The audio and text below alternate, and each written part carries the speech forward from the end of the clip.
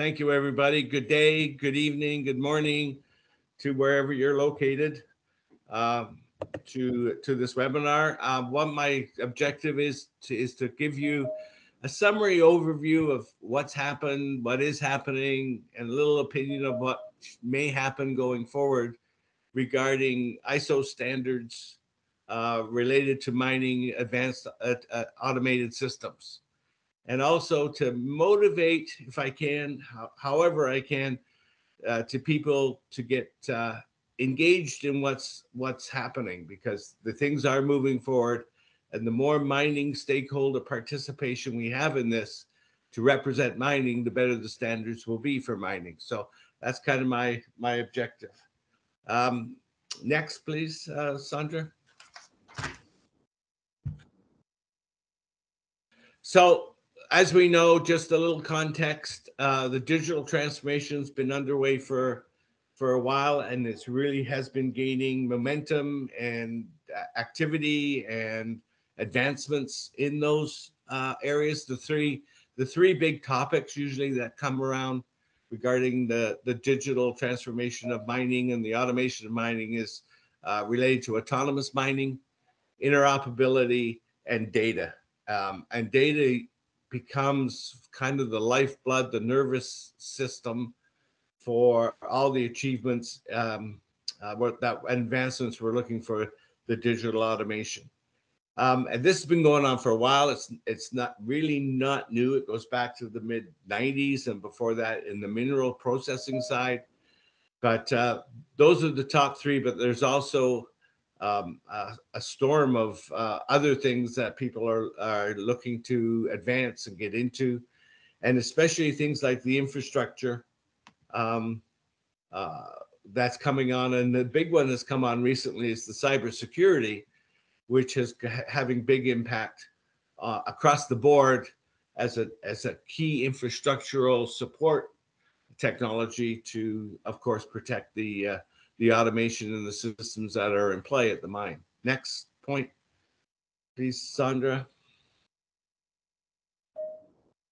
And the other thing that's coming on strong is the integration, trying to make all these things work together in order, as a total system, to maximize the performance of the operation.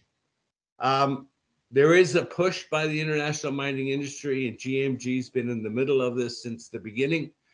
And I use them as the example because there's a number of guidelines that have been developed over the years, going back to 2015. And all these guidelines touch on, reference, support the advancement and use of standards to achieve the best practices and guidelines. So if you want, some of these are still excellent documents and very relevant to supporting them, identify the mining industry's need, desire, and actually request for the standards to be in place. But it's not only ISO and GMG where this is happening. There's many other bodies. The race is on throughout globally, through national mining associations such as GMG and SME and various other national mining associations, industry associations from the equipment side and the technology side, standards bodies. There's more than one. And to specifically note is the regulator. In terms of standards, the regulator tends to desire and prioritize access and reference to the standards that are in place in developing their regulation. And certainly regulation can impact our mining industry quite a bit. So these tie together pretty well and come at our mining operators from various different directions. And there's a list that I just started to put down that of who's participating, various organizations, and they're all working to standards to some degree or another. Next. So a little ISO education. I call it ISO 101. ISO itself is the International Organization for Standards. It's based on legal treaty between nations, and its status and regulatory role. There's 193 nations members, covers 98% of the world GNI, which is the gross national income, 90% of the population, with its headquarters located in Geneva, where the central secretariat is, and they have about 150 plus staff. There are 250 active technical committees that basically have 100,000 experts worldwide participating in the development of the standard. And ISO is a little bit like, it's like similar to GMG in the sense that ISO does not develop the standards. It's the industry and the ISO nations that come to the ISO forum to actually do the development. ISO provides, like GMG, sort of like the forum, the environment, the table and chairs, the methodology by which standards internationally can be developed, but those are done by the industries that are participating. Again, highly referenced in regulation and legal references. And one of the things is its benefits is jurisdictional harmonization. So if you have a common standard that applies worldwide, every nation in ISO will support that. So rather than have 193 individual different localized standards, ISO plays the role of harmonizing all those together that the world decides upon in order to be applicable across the nations. And each country has its own national standard, its governmental national standards body that represents officially at ISO. And for Canada, it's the Standards Council of Canada. For the US, I think it's ANSI, the American National Standards Institute. And each country has their own such governmental council that represents them at the national level. So that's ISO 101. TC82 mining, which is the umbrella technical committee for mining, of which SC8 is underneath, was founded in 55, went dormant in 95, and was reactivated in 2012. And Germany is the chair and secretariat. So that is the umbrella master technical committee for mining. Its official scope is specialized surface mining machinery, drills, such as that, mine structures, underground, all underground machinery, mining machinery is under TC82, mineral reserves, and then the two subcommittees, SC7, which is focused on mine closure and reclamation, and SC8, which is the advanced automated mining systems. And there are 23 active member nations and 14 observer nations. Next slide, please. So SC8 is scope and focus is based around supporting the advanced automated mining systems for mining. Its purpose and what was originally established for, and still is, was to provide the international mining community and mining nations with a formal global ISO standards organizational structure or unit or place with the focus and direction to address the automation and autonomous needs, priorities, and developments for the global mining industry related standards, but with active collaboration with all mining stakeholders. So prior to this, there really hadn't been a standards unit that was there to support the needs of mining and standards needs of mining in terms of automation. There was a number of different things happening in other technical committees, and I'll highlight a bit of that. And it was a piece there, a piece over there, and there was really no home for mining, a place where mining can get together to address its priorities and needs. And that was the purpose of SC8. With its scope being the standardization in the field of advanced automated and autonomous processes, technologies, equipment, and systems in the mining sector, and will address both surface and underground. We originally got requested to put this together in 2015, And over 2015 to 17, we got it organized and initiated with formal approval by ISO in Geneva in February 2018. And myself and Canada holds the chair and the secretariat, which is the administrative management and structure to run SC8. One of the emphasis, and this will come up a bit because of the multi-ISO technical committee impact of automation in mining, but there's a very much a collaborative emphasis with TC127. And TC127 is the Earth Moving Machinery Technical Committee, which is fundamentally the home of the OEMs for surface mining. When mining went dormant, as I mentioned before, in 95, the surface mining community took the surface mining equipment under their arm and wing to move forward, which is TC127. And because there's such an impact and a role to play, and part of the mining process is the equipment, which is under TC127, there's really needs to be an emphasis on coordination, collaboration with TC127. And there's a general understanding that any standards that impact this automation of mining, whether in 82 or 127, will be what's known as a joint working group, where both TCs work together for the common benefit of both parties. We had our first plenary in 2018 in Vancouver, 19 in Stockholm, and then with COVID and that, it kind of put the plenaries on hold, but we recently completed our third one in 2022, which was virtual. Okay, next, please. So that's the scope of SC8.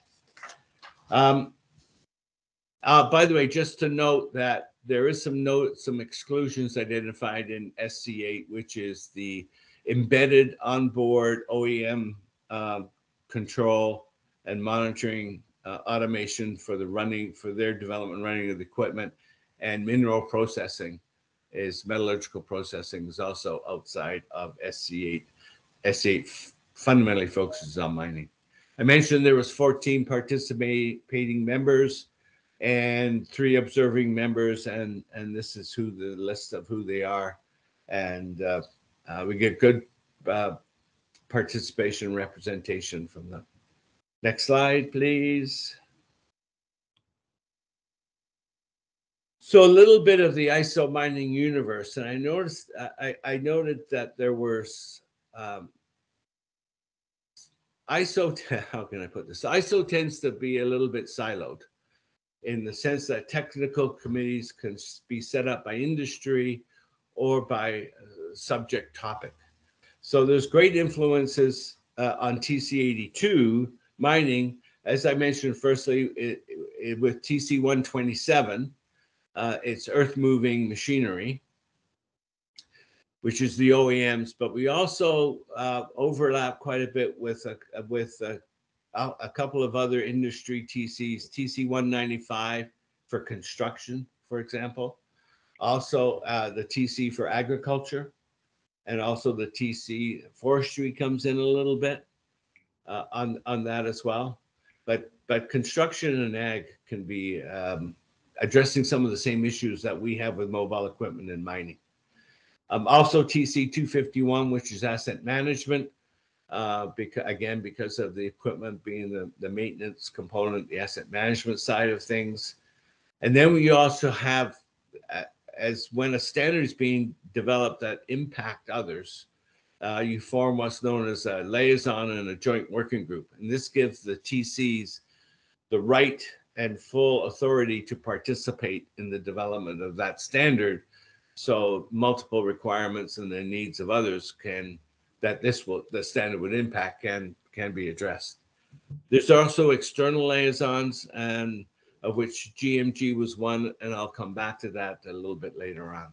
But this universe of ISO does have many satellites that are circling around each other, and a little bit of coordinating the cats is required. Next slide, please. So a little bit of what's been going on and what's happening in SC8. We have currently 4 standards under development, which are identified here. And these were part of the project of the plan, the development plan that came out of the initiation of SC8 back in 2018 out of the Vancouver plenary. These 4 were brought forward as the top industry priority for standards development at the time, and they've been underway since 2018, 2019. The first one is the emergency remote stop for mining equipment. This was brought forward by some of the major mining companies who had the first autonomous fleets. And one of the things that they noted was that the remote emergency stop was unique or different from each vendor or solution. And ideally, what they would like is the objective was to have one standard, like a universal TV remote, a universal emergency remote in order to stop equipment, so that personnel out in the mine wouldn't have multiple emergency remote stops on them and trying to figure out which one they need to push in order to bring equipment to a halt due to a safety threat. The 23725 is the FMS interface, and this was a standard to establish an API, an interface between existing FMS and autonomous haulage.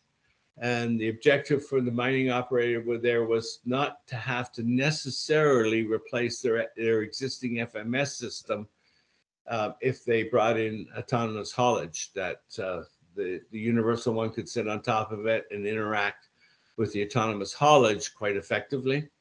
That is probably the most advanced standard that we have starting to distribute the draft standard out to the international community for review.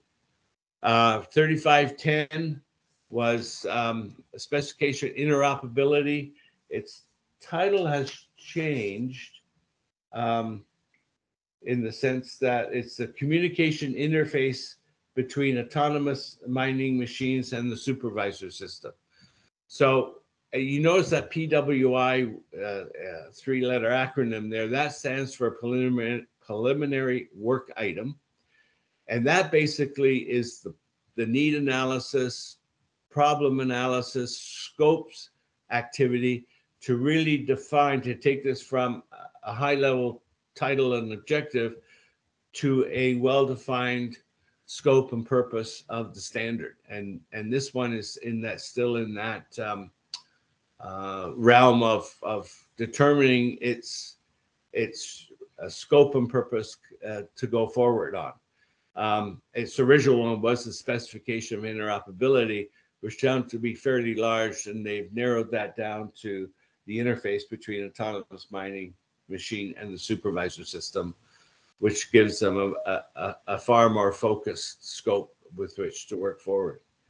And the last one is the 3502, which is in PWI, which was trying to get to a reference framework within a multiple of for example, in the GMG guidelines I highlighted back. One of the things that came out from the industry across the board and a fairly high priority was having a common reference by which the parties and the stakeholders who are delivering automation components could come to the same definition, logical structure, to be looking at an understanding of what are the common components, logical components, from an architectural perspective for automation and autonomy on the equipment, by which then that would support the development of openness and individual components that would have the APIs with which work together. And that ISO standard was to approach that. They have, again, shown that there was a very large scope on that, and a lot of breadth and unknownness. So They've been working on refining a scope that, again, is understandable, attainable, and to benefit to the industry. And there's a couple of final proposals on the table. One is the logical architecture for drills, for example, for automated production blast hole drills. So those four are still underway and progressing. And like I say, the 23725 is moving quite forward and is the most advanced that we've had. On these PWIs, it really helps to have face-to-face debates, discussions, meetings on them. And what's happened is over with the COVID has certainly interrupted that cycle and flow. For the last 2 years, there's been mainly virtual opportunities and not the face-to-face whiteboard type of debate environments that you want. Next slide, please, Sandra. These three are led by TC 127, and the examples of ongoing development standards, which are joint working groups. And SC8 has official liaison, and part of the joint working group. So it has all the rights and opportunities to participate, to bring the mining needs and requirements into these standards so that they are relevant for mining and not just relevant from another point of view. So the first one, 17757, is an existing standard. In fact, it's in its second edition, has been distributed and has been used. This standard has been used, in fact, been in regular discussions with regulators and mining companies on how it could be applied and referenced. The lead is 127, and I say the TC82 is joint with that. Where they are now looking at a third edition, and they're looking to extend it into smaller operations, smaller equipment. This was primarily focused at the time at the ultra-class autonomous haulage systems, and related to that, this is now looking to move it into smaller mine operations, smaller equipment, and potentially quarry type of situations. 21815 is collision avoidance and collision warning and avoidance. Again, there's 5 parts to that. The first 3 have been published, released to outside the committee, and new components are being developed, part 4 and part 5, related to track movement and swing rotation, especially related to shovels and any other forms of motion and collision stuff. This standard's been underway for a number of years, like I say, and it continues to expand as they deal with one piece and then move on to another. And the last one I want to note is at the bottom is 23870, which is earth moving machinery. And this is a general standard for onboard mobile equipment secure high-speed data communication. This is a very important infrastructure component of networking and data access and various other things on the onboard mobile mining equipment. It initially is the first stage scope of this is a replacement for J1939, which has been around for a long time, but it has its limitations in throughput, speed, functionality, that type of thing. The first step of this is primarily looking at the OEM side of the embedded onboard ECMs and SMUs that are there. And the network is the fundamental place, but the issue and the thing that it's getting into is that, of course, that network needs to be a part of the holistic network for the mine, and a hot topic in there is the cybersecurity, because the cybersecurity in the network can't be done in isolation just for the onboard network control system. That is part of and a gateway for the data access, data needs of the mine, of the owner operator of the machinery for its use in the mine and that type of stuff. It's the base feed for predictive maintenance and a number of other onboard and offboard um, capability. And also this would be impacted by the third-party technologies that should be able to be open, plug and play, independently, be able to apply to the machinery. And I want to go back to the collision avoidance, because one very important achievement that they did was in the part 2, where they the standard defines the interface between a collision, an independent collision detection or um, hazard collision warning, to actually pass a command to the truck to stop. And this makes it now a total system of collision warning and avoidance, because the avoidance part has the interface by which the collision warning and detection system can actually apply a braking method to the truck, type of thing. So that's a major accomplishment, and I think there was a job well done.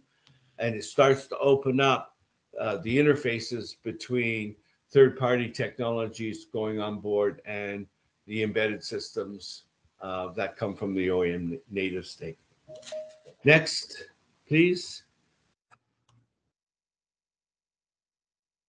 So the outlook from the plan that we have and things that have been added was accessible machine data, terrain data standard formats, traffic management standards, and potentially personal safety instrumentation of people in the mine. That came off the original program back in 2018. What's been added since is coming on, and in our last plenary, and I'll read the resolution. We had a resolution for SC8 that SC8 to resolves to maintain an active watching brief on the development of the ISO onboard high-speed communication bus, the one that I mentioned just previously, as a potential enabler for drive-by-wire of mining equipment. So that has been officially put on our program, and that was suggested by all the stakeholders that participated in the plenary and have been participating in SC8 going forward.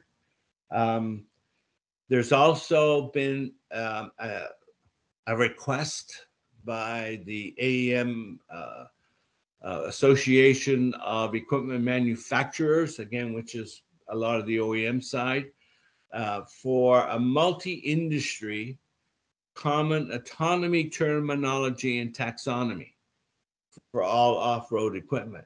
And one of the things, again, if you look through the GMG guidelines, that it had brought this up, that there needed to be a common understanding and definition for a number of terms and things in the autonomy for mining and automation.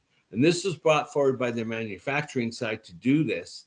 And this would include agricultural, because a lot of things on the off-road mobile equipment are used by not only mining, but again, as previously mentioned, the agriculture, construction, and various other ones. So they're looking to build a dictionary of common references and definitions, which out of all the GMG work had suggested needs to be done too. So everyone's basically talking from the same sheet. And the other one is in TCA2 is the definition of mining equipment. The current scope and definition within TCA2 is the underground equipment or specialized surface mining equipment, such as continuous miners, that type of thing, and we're missing a whole pile of definitions, because when the scope discussions happen with TC27 and we bring in mining equipment, it's just those things, but it really needs to address all the mining equipment, which has not been defined in TC82. So that's what we're looking forward to and is on the plate going forward. Next slide. So the whole direction here and purpose has been is regarding interoperability, is the openness, of the architectures and the ability to plug and play and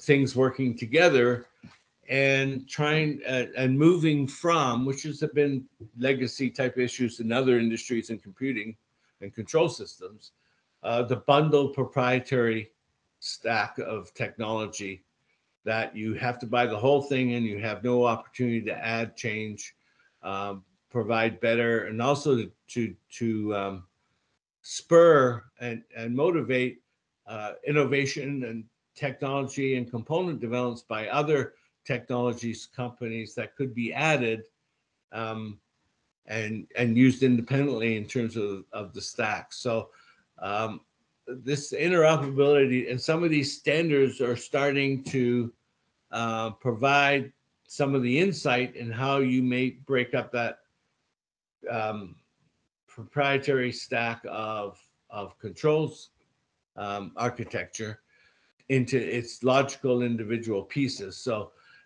you can see where this is starting to happen, just starting to happen um, for in this mining structure. So some of these ISO standards will fit into these pieces and will provide the ability for the end owner operator to use the best of breed approach for openness to add valuable things that they see into the performance and look at that. So that's kind of the direction where this is going. A ways to go, but it's the most interesting thing is it's starting. So once it started, and this has been the legacy approach in other industries and technology as well. So we're starting to see that happen. So I think that is where things are moving to, and support the openness, the independence of components, the innovation by technology to add, and that collision avoidance. I'll go back to that, was a perfect execution example, actual standard that implemented that. Next slide, please. So where is this going? So the bundle proprietary, as I mentioned, is beginning to unwind and evolve into the interoperable standard components. Autonomy continues improvement and maturing, and these approaches will lead to a true autonomous truck and vehicle in our mining operations. Standards are recognized as a required and critical component of the automated environment. Um, and the work at ISO is certainly one of the major, ISO is certainly one of the major global platforms to use to achieve this. The challenge is that these automation standards have become more functionally complex and multidimensional that we have to deal with. Next slide, please.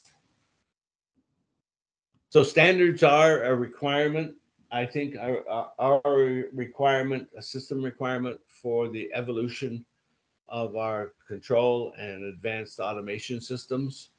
Um, what we need, where we're having execution problems right now, is on the operator side, is the level of participation and engagement. Um, we don't have as many mine operators at the table participating in the development of these standards as we should. Trying to get, it's really important to get mining's requirements in these into the joint working groups with the OEMs, because that's how it's identified what the needs of mining in that are, and that therefore the standard will take these into consideration and scope and move forward on them.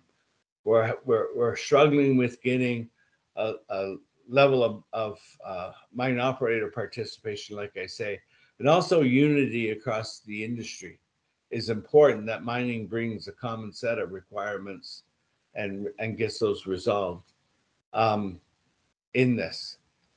So that's one of that's probably our biggest challenge we have right now.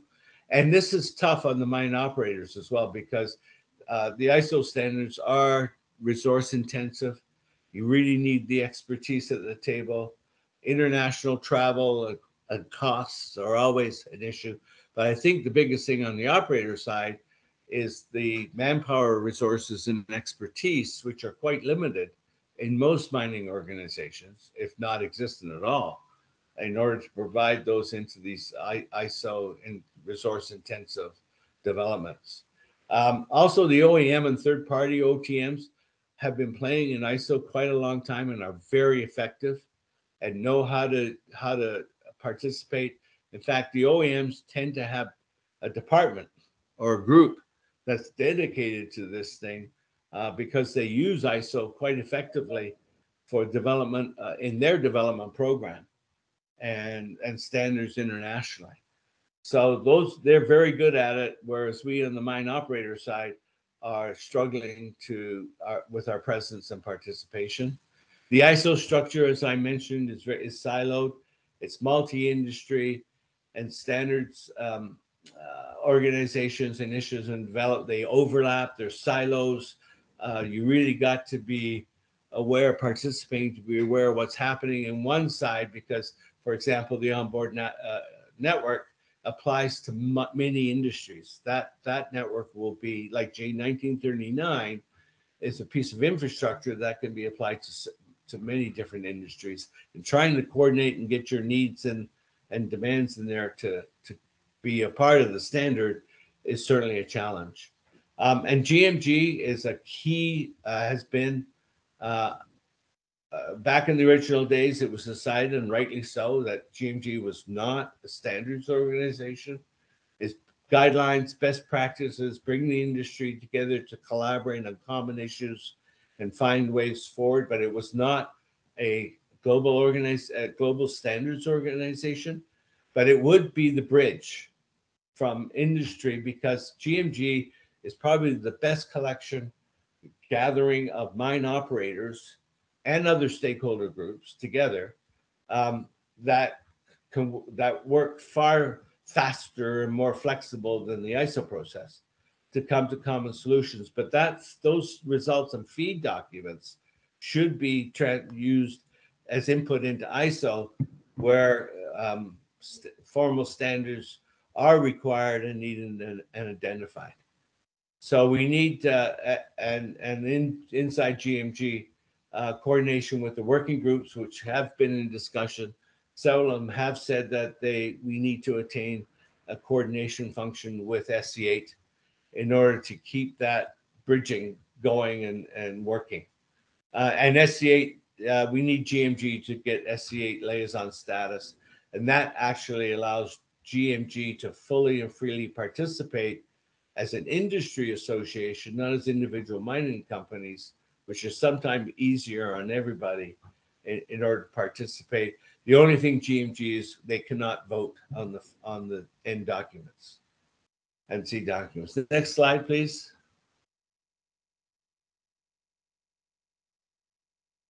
So again, the execution challenge, and from SC8, we're working on our next 5-year plan, which has been, I got a shout out to Chris Doran of Australia, who's been working and leading that up. But our objectives are greater mine operator and industry engagement and alignment. We also need a second funding campaign, because as we push this out for travel and various other achievements to move SC8 forward. The priority has been mine operations, health and safety, automation, interoperability, integration, and data. That is probably the biggest asset that we should deal with. We got to move forward and get these existing standards done, update our standards development program, look at where drive-by-wire may actually fit, and drive greater collaboration within ISO across this multiple technical committee, and all to increase and bring to ISO the recognition of increased competition and adoption of open, interoperable, intelligent digital solutions, equipment, machinery, with standards development to support that. One bit of news: there's a new chair coming in, Lake Danishmid from Canada. He's been an academic in '86 in engineering and mining, research and development on focus on robotics and automation. And he also had a side career in consulting and innovation development, was part of Aquila Mining Systems back in the mid 90s. And I worked with Lake there in development of the autonomous drilling automation. Next slide.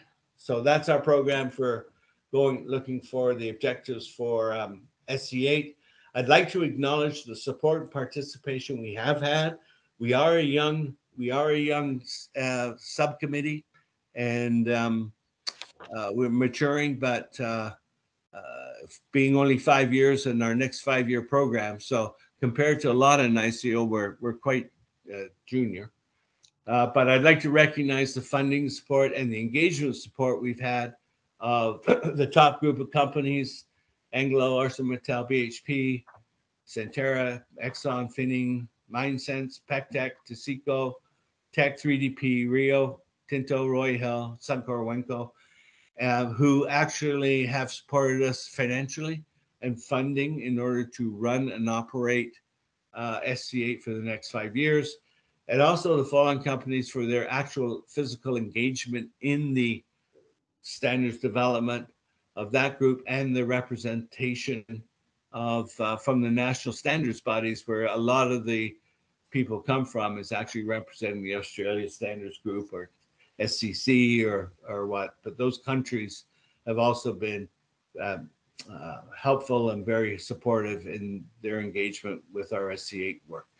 Next slide. And that's it.